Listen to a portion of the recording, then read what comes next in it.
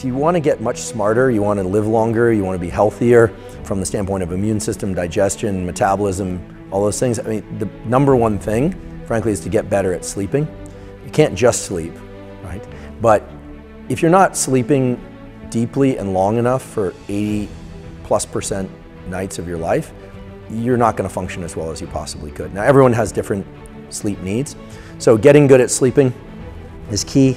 There are a couple different processes for that. One is to get sunlight in your eyes early in the day, close to waking, within the 30 to 60 minutes after waking, and if you wake up before the sun comes out, to flip on a lot of bright lights and then get some sunlight in your eyes early in the day, because it sets a number of hormone and neurotransmitter-based timers so that it makes it easier to fall asleep later that night.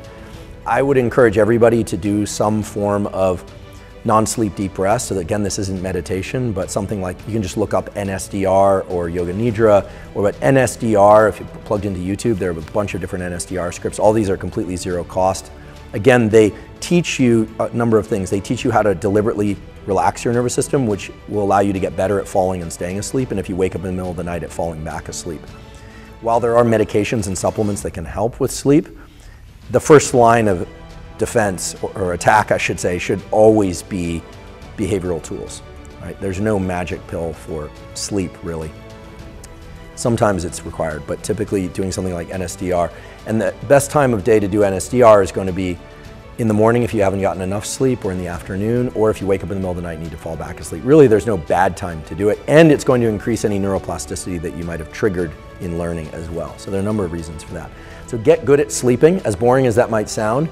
That's when your brain rewires, that's when you reestablish your immune system function, your metabolism tunes up, so your emotional state is tuned up. In fact, in the second half of a good night's sleep is when you experience a lot of intense emotions, but your body actually cannot release adrenaline at that time, so it's a sort of natural subconscious trauma release therapy that we go through each night. And if you don't believe me on that, just sleep deprive yourself for a night or two and see how your emotionality is about, especially around troubling things, you're not going to do as well.